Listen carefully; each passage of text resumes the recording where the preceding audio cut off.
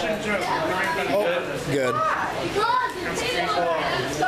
He's the man. Okay, so I'd like to start by saying a little excerpt from Fight Club. That's awesome. It goes a little something like, I look around, I see a whole generation of people pumping gas and waiting tables, slaves with white collars. Advertising has us chasing cars and clothes, buying shit we don't want, working jobs we don't need. We've all been raised on television to believe that one day we can grow up to be millionaires and movie gods and rock stars. But we won't. We're slowly learning that fact. And we're very, very pissed off.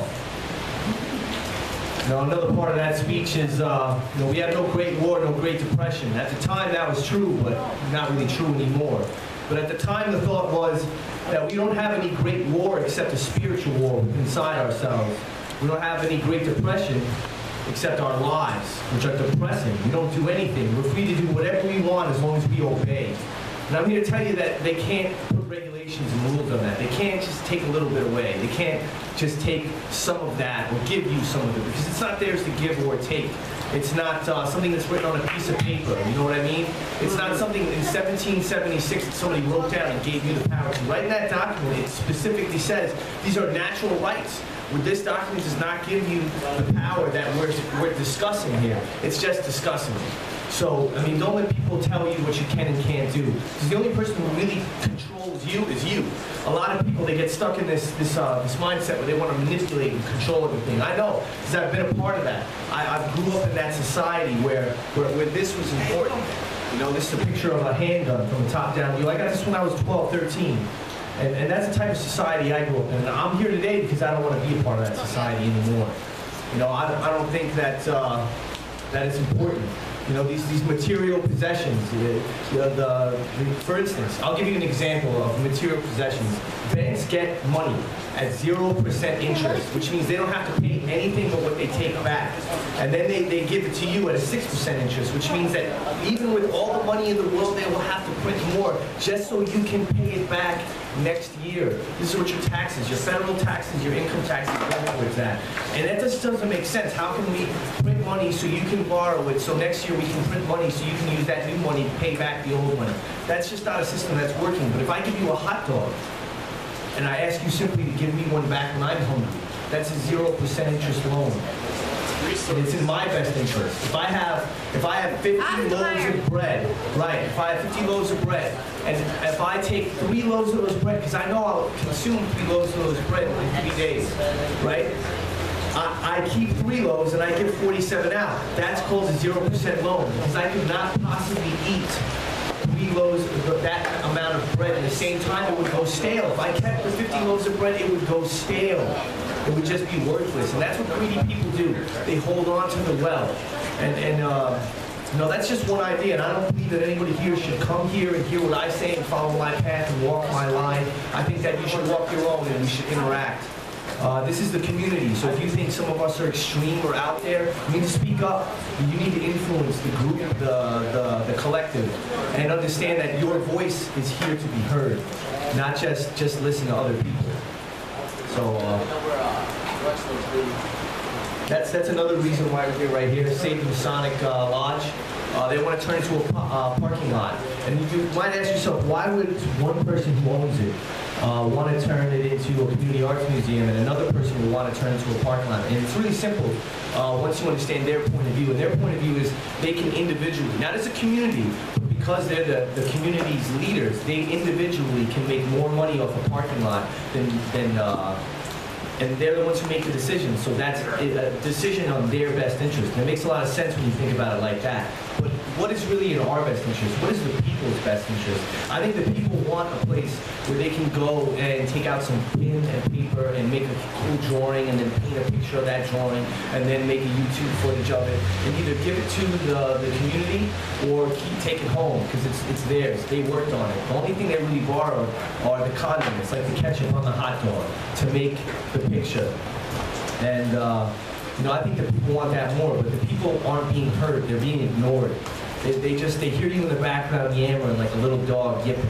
And they just ignore you. They say, shut up and go away. But that's how you treat a pet. It's not how you treat a human being. Human beings have the ability to stand up and say, well, I'm not going anywhere. You know, they tell you to leave, you tell them, no, you leave. I was here first. You know, this is my community, I'm a part of it, and I'm going to say what I have to say. You cannot like it. You don't have to like what I have to say, but you have to hear it. And even if I don't like what you have to say, I'll fight for your ability to say it. And that's pretty much it. That's why I'm here. I'm here to support you. So, support the Sonic Temple. We are the 99%. He asked earlier, what is the 99%? What does that mean? That means it's a tax bracket, basically. It's a bracket where 1% of the America's population makes over $250,000 or even millions of dollars a year. This is what Mitt Romney called the middle class. He thinks that the middle class getting tax cuts is $250,000 a year. You deserve a tax cut. But then he talks about the strike in Chicago, which is not about money, by the way. I don't know if you guys have noticed that. It's not about money, it's about indoctrination. They want to be, the Teachers Union of Chicago decided they want to be a part of their lesson plan more. They wanted to affect it and influence it more, instead of just this federal government mandate of how we should educate you. And so what did he say about that? He said that $70,000 a year was too much for a teacher. So you're telling me that teachers aren't even in the middle class? That's the 1%. That's the 1% who thinks that they can just take and take and take and take, and there will be no repercussions. But I'm here to tell you that every action has an opposite and equal reaction, and they just don't see it coming. They're not aware of it. Maybe they haven't turned on YouTube lately. Maybe they haven't watched globalrevolution.tv.com. You know, maybe they haven't looked on there and seen how many people across the world are really fucking pissed. And they're upset, and they're taken out in a lot of violent and aggressive ways. And basically what we're sitting here doing is what they were doing like 6 months ago. People in Greece are a year ahead of us. People in Spain are 6 months ahead of us. That means in 6 months, that's going to be us out in the street, pissed off. Because our EBT cards aren't going to work anymore. We're going to go to the mall. Oh, you can't do this. We don't accept debit cards anymore. It's a new card. It's an RFID card. It's an RFID chip. You want to see what an RFID chip looks? I can't show you, but I can show you what one looks like in the movie. It's very simple.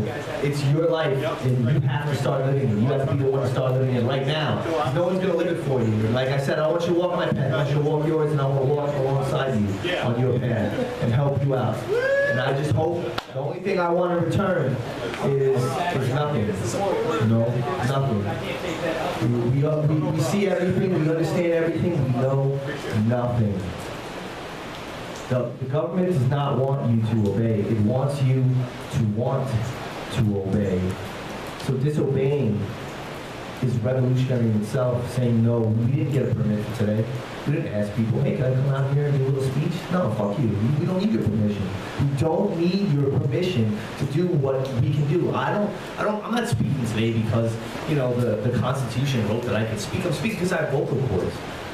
That's why I'm speaking. I'm standing here because my legs will hold my weight. And once you start seeing common sense, all this other bullshit just drifts away. You start watching TV, and they're all talking about, well, here's some bullshit on TV, and here's some graphs of some incidences of this bullshit on the rise. And here's a guy from college, you know, who's pointing out a graph on, and he's just happy to be on TV because he went to school for years and years and years, just so he could be appreciated on TV one time, you know? There's a YouTube video called Bullshit Media Dynamics, and it explains how they just hide and mask reality behind stupid things that we don't actually care about. And so what you need to do is not expect a white shining knight to come out, because it's not going to happen. There will be no superhero that's going to save the day. Frank Castle's not going to jump out of comic book pages and start going hunting down bankers. No, you want that to happen. If you believe in that in your heart, you got to start doing it, because no one's going to do it for you. You be the superhero. Yeah, you be the superhero. You want superheroes in your life? Go be one. Get a mask, I guess. And here's a good point too. Anonymous. Why does Anonymous wear a mask? Because they're afraid. They don't want their families to get persecuted for their beliefs, which is what the system is doing right now. That's why they wear a mask. It's not because they don't want you to know who they are. That's why they're out there. They want you to know who they are. They just don't want you to trace it back to them because they're scared. I'm not scared. I don't wear a mask. I'm here. Families and you have nothing. So I hope you appreciate, you know, everything Chris Davenport, and I believe your name is Jeannie. What's your name? Jeanette. I hope you guys appreciate everything Jeanette did, because we're eating a good meal today because of these people. And we're having a good conversation because everybody came out and decided to discuss it. And we're already changing. You know, little ripples make big effects. So let's keep making little ripples.